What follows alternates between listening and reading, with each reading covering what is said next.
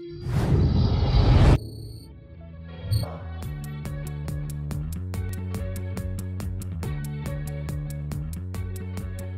a particular team called the Advocacy and Research Support Group.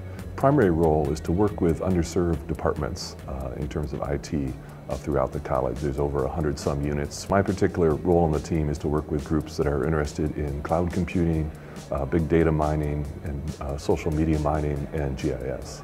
The majority of our users for these kinds of features are instructors in humanities or social science courses. The focus of the class isn't GIS, so we want to make it as easy as possible for both the instructors and the students to make use of tools like web maps and story maps.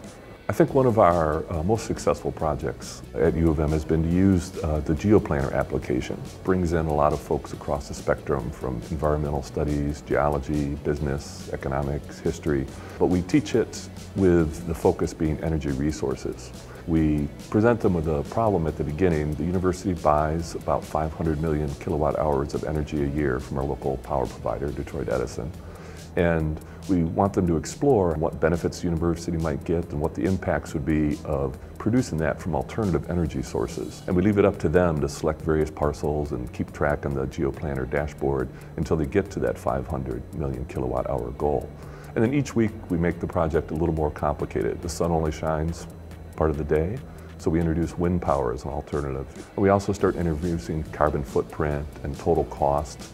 We get the economic students who are interested in it, and we start looking at cost savings, what's the health impact of costs of a bunch of people living downwind from a coal plant. So over the course of the semester, we take a very broadly distributed group of people and get them to come to a pretty coherent consensus at the end that the university should consider switching to alternative fuels as a way not only to save money but also be better for the environment.